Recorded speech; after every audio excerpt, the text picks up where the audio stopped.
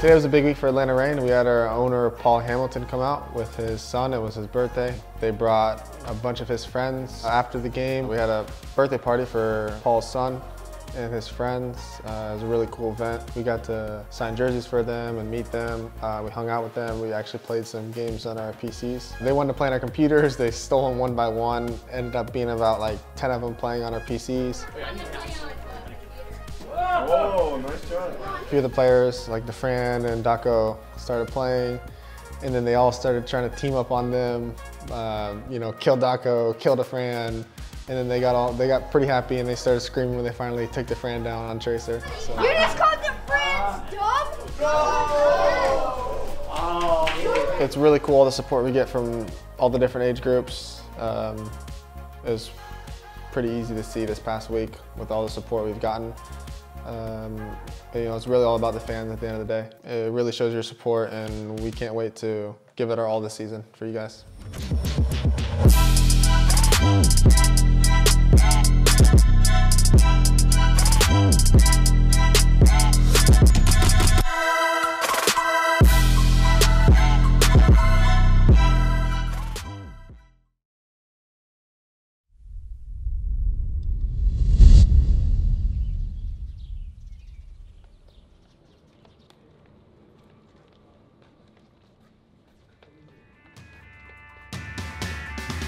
I'm going to play against Toronto Defiant today. They showed a pretty good showing in week one. It's an important match for the stage 1 standings, right? So I think winning in this match is really important because this basically means like who goes 1-2 down, which is really important going into playoffs because you can only lose 2, 3, 4 matches depending on the standings.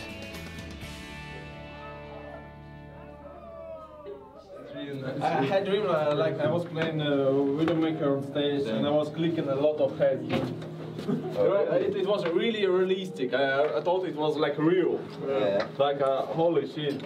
Right. Nice. So you're gonna pop up? Yeah, I'm prophet. Yeah, it's been a little bit of a hectic week, but I think end all we've had some good practice this week. We've been getting better. I usually take a walk every morning, so this morning I was thinking, I was like, yeah, we get better every week. No matter what happens, kind of, we always improve and get better. So I think this week we, as a team, got better, and individual, I'm feeling very good as well.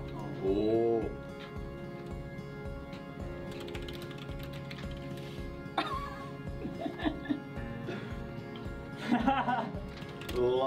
We are all in good mood, so we will show really good game today, and I expect again big win like our first match. We learned a lot of things after Philly match, so we will be way more prepared. But really I was really sad after Philly lost game, but they're really good. We did like a lot of personal mistakes.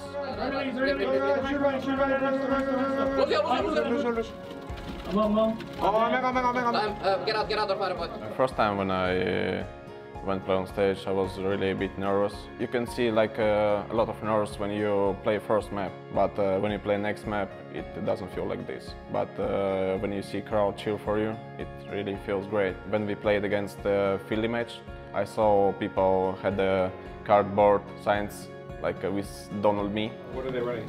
Sombra. I don't know. 웬만하면은 큰 게 좋잖아. Whatever Toronto runs. Just because we gave you a nice one to do. Yeah. I think the benefit of having less matches in a stage is you get to prepare more for each and every opponent. So we get 4 or 5 days to prepare for just Toronto instead of having to prepare for 2 separate teams like in week 1.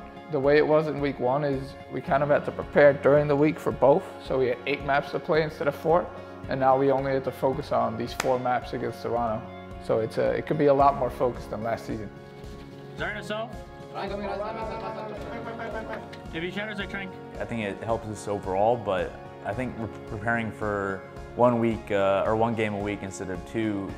I think at least the first week when we were preparing, I think we prepared generally. And that's kind of what we've been doing anyways with our VOD reviews, because we VOD review every day before practice. I think within that time span, within the week time span before our game, we have a lot of time to prepare for that team. So it's pretty important to focus on our mistakes and stuff that we did last week. Almost a beat. Let's just chill.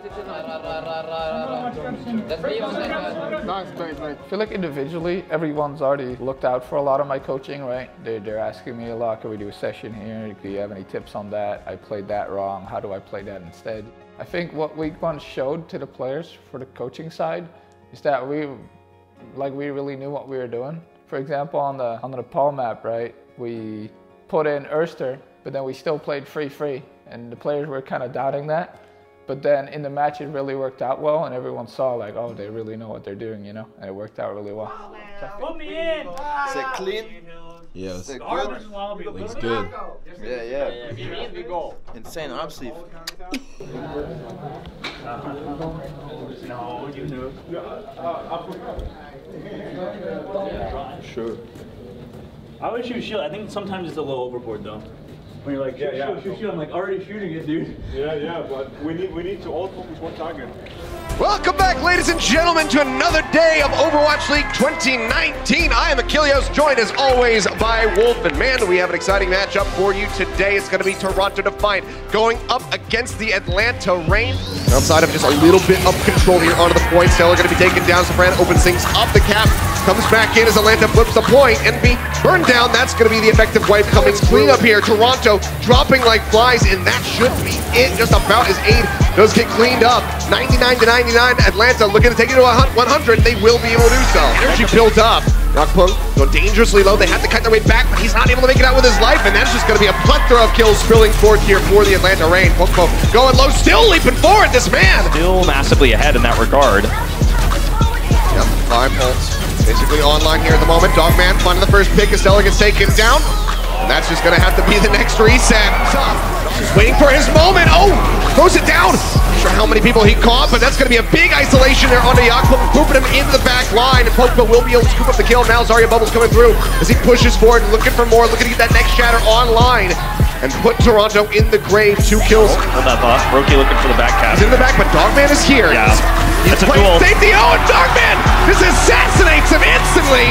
Takes him down. Fantastically done. Put him right back into the fight. But Roki taken down as the Fran opens things up. That's going to be a fire strike straight in the Stellar's face. They find the kills. And this should be Atlanta taking the point with a fantastic time make the boot. Yeah, there's only a little bit of delay you can realistically hope for here as the Defiant. Locks him up, and it looks like this could just be it. Clean up the kills. Toronto Defiant trying to hold on by a thread, but they're not going to be able to do so. It's just Envy all on his lonesome.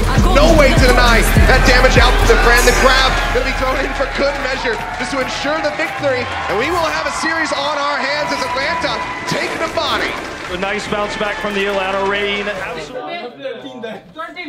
We win! What the fuck? No, that's the whole match. That's the whole match. Okay.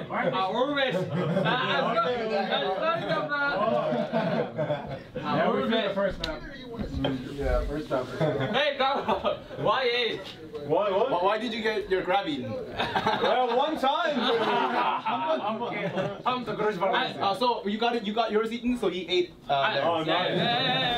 Welcome back, ladies and gentlemen. We are currently all tied up 1-1 after our first 2 maps here in the series. It's looking very one-sided for Toronto at the beginning. Those last 2 rounds on Busan, very nicely done for them. But on Nimbani, could not find success, could not make it into point B. He's still sticking through with the turn form. Popo gonna get taken down as he drops in. Now Daco gonna be eliminated. Configuration tank is ready, but he needs to destroy this lineup for Toronto. Goes into the ice block, trying to stay alive. Popo getting chipped lower and lower. The Blizzard's gonna be coming through. Freezing him up. Yakpo locked up here onto the point. Finds him time and time again. Yakpo goes into the back line, looking for a pickoff, but Kodak just takes him down. Now Transcendent's gonna be online. This could just be a first attack push here for Atlanta Reign to get the cap, and it looks like that's exactly what's gonna happen as Toronto just gets swept under the rug. Cole has the shield raised. They have to keep this one contested, but now Stellar, Roki, Aid, all the support's gonna be eliminated, and the tanks do not stand a chance. Swap over from Yakpo, he pops out layer, manages to find the kill. The red tire coming through, drops it in, double over to him. Here into the back line, and Roki will be finished off. The search finds a kill, not a friend. Getting Stellar, Yakpo taken down. Ivy to friend gets himself a triple kill as they finally break this defense from the Defiant. Yep, grab right here into the face of the team. Poco finds a nice charge as Roki gets taken down. Now no main tank. Poco gets that fire strike onto Ivy. It's going to be another back-to-back team wipe here being nearly burned out of the mech, getting closer and closer. Seems like they will be able to find it as the Brand comes back in with the trace of the pulse bomb nearly going to be built up. In on top of 8, he's getting close to that Transcendence, but he's not going to be able to build it up in time. The pulse bomb comes through. Stellar says goodnight, and Lanto Rain pull off a massive defense here, a full hold on Toronto to close out the series in style, 3-1. There were some falters on Busan, but otherwise this team comes up big. They come up clutch with so many different compositions. I think the match was pretty good for the team. We felt pretty confident going into it. We felt pretty prepared. We didn't underestimate them. We knew that they'd be giving it their all to try to beat us. Watching the VOD against Toronto, watching back our VOD versus Philly, everything really came together and it helped with our match against Toronto. And it helped, I think, with our general understanding of the game. And for the rest of the season, I think it'll be beneficial, that Philly game. I really wanted that interview. I tweeted about it a couple weeks ago, I guess, or yeah, 1 week ago after the Philly game because we lost. So I really wanted that interview, and I wanted to get that redemption to talk to Mika, I think her name is, on the stage, and that was a joy. And I think that I tried to do it to get some hype, I guess, more hype, even more than there was before, for the fans and for the people at Battle and Brew that keep supporting us, and the people that are out there that support Atlanta Reign. I think it's important that I wanted to get that interview to make sure that I could speak to them and give them some sort of shout out because they've been amazing so far. Regarding the practice we have to do to prepare for the Paris game, I think we need to keep getting better at what we're doing. We need to watch the VOD probably a lot more, see what mistakes that we did make, see what glaring things that we need to fix are, because so far I think we're getting better each day, and I think specifically regarding like the Philly game or whatever, we had some pretty big mistakes that game. So I think as long as we patch the big mistakes up, I think we'll be golden for the rest of the stage.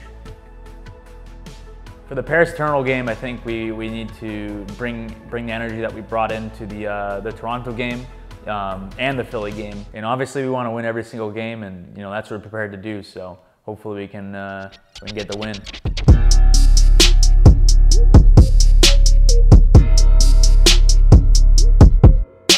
Today we're playing versus Toronto Defiant.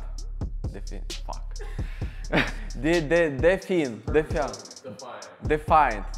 Okay. Alright, set up today first, what's going on? Okay. Attention. Alright, take 3, take 4, actually. Alright, here we go. Set up today for us, here we plan, what's going on? Today we're playing. Wait, give me 10 seconds, okay?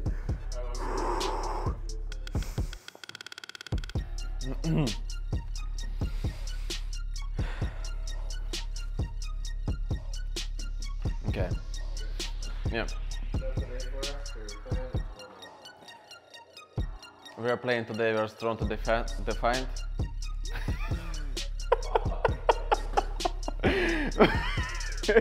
Wait. Oh my god. Dude, he's dead.